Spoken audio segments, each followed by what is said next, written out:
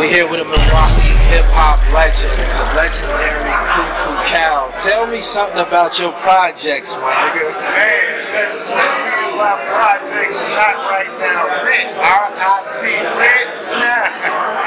But nah, man, it's an honor, man, to be here, man. When I got the phone call today, man, to come down here and do this legendary thing, man. It's a blessing, man. I'm a very humble cat, man. You know what I'm saying? Speak up just a little bit, Cal. I'm a very humble cat, man. When I got the call, man, from Dave to come down here and rock this set, man, dog, it was a blessing, man. I was overjoyed, man. I can't express the feeling. So you got a legendary record, my nigga. Like, it is what it is. Was you speaking about a specific housing project, or you was just speaking about the Jackson totality?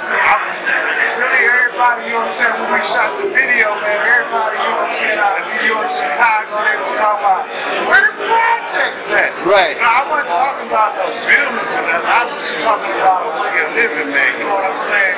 And at that time, man, when projects came through, man, I just was a lover of music, you know what I'm saying? And it was a record that, you know what I'm saying, that I came up with because it's my way of living. And everybody thought, like, you know how people, like, you know what I'm saying, they strategize or whatever, how to come out with a record, the title and all that. I wouldn't know that, man. I was, like, really just in the streets, you know what I'm saying? I know you heard the story 1,000 times, man, but, I mean, it is what it is, man. But when it did hit big, man, you know what I'm saying, it was from day to night for a motherfucker, you know? So, I love that record. Who did the production on my projects? Big, man, big shout out to my guy, Big Hank, man. Big Hank the Heat, man, came up with that record, man.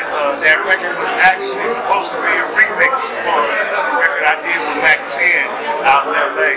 But they were supposed to have somebody else from the clique on the record. And my guy, he was like, no, got a different idea, let him do it, you know what I'm saying? And I did the record, man, and you know what I'm saying, messed with a couple companies out in New York, man, and it took off from there, man. All the glory to God, man. When you did my projects, did you know that record was going to have you up out of here? After I did the record, I was in Europe with the record label for like 2 to 3 weeks because they were saying it needed something else, and I was like, man, I'd be damned if I do anything. You know what? My career just started and ended today. I did my job. Y'all don't find nobody. When I do a record, man, like I love music, man. When I get them chill bumps, man, and I mean that's it. You know what I'm saying? And they kept shopping that record, and it happened. Prior to you, Cal, was there anybody else who would be considered the face of hip hop out here in Milwaukee? I mean, oh yeah, definitely. Me and Baby Drew, we held it down for years, man. We was on different sets, you know what I'm saying? As far as, you know what I'm saying, I was on the north side, Baby Drew was on the east side. And it wasn't me and him against each other, it was the east side against the north side. You know what I'm saying? And we found it like, man, we can stop all this feud and just come together and do a record. Right? Shut my click down and your click, you know what I'm saying? And we shut them down. But yeah, definitely, dog, big shout out to my man Baby Drew, you know what I'm saying? He's been around just as much as me. I just got in the mainstream. He didn't, even though there's a lot of cities I toured around, you know what I'm saying? I got there, they was playing his shit, or they was playing my shit. Big shout out to Baby Drew, man. That's on my mama. And gotta give thanks to Big Hank, the man behind the production on that once again. Right.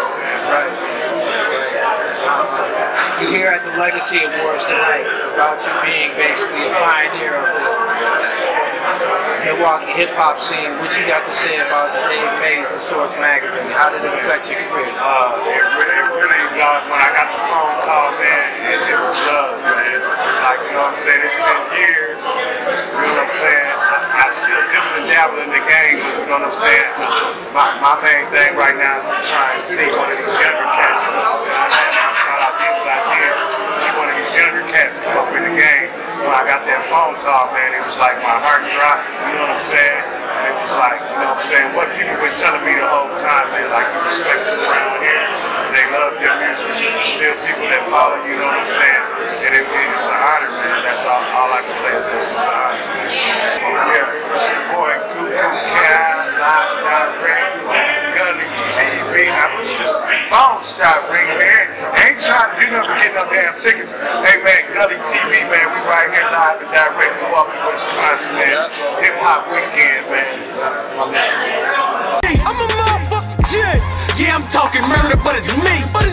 I'm really living everything you see. What you say? They love to make a lie out of me. To the day that I expire, I'm a G. I'm a motherfucking G. They would love to make a lie out of razor. Shoot and catch him out dark with the laser.